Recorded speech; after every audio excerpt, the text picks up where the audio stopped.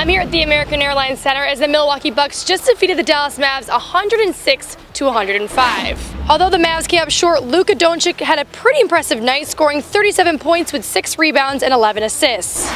I spoke with Luka after the game, and he said that missed free throws are missed opportunities, and their team as a whole has to get better from here.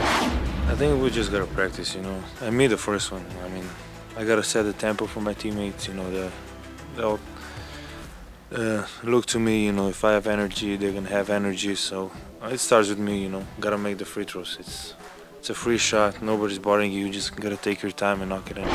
It's a quick turnaround for the Mavs as they'll be back in action tomorrow night when they travel to Chicago to take on the Bulls. For all things Dallas Mavs, tune in to Spectrum Cable Channel 15 every Wednesday and Thursday night at 11. In American Airlines Center reporting for D210 Sports, I'm Morgan Alexander, and you have just been credentialed.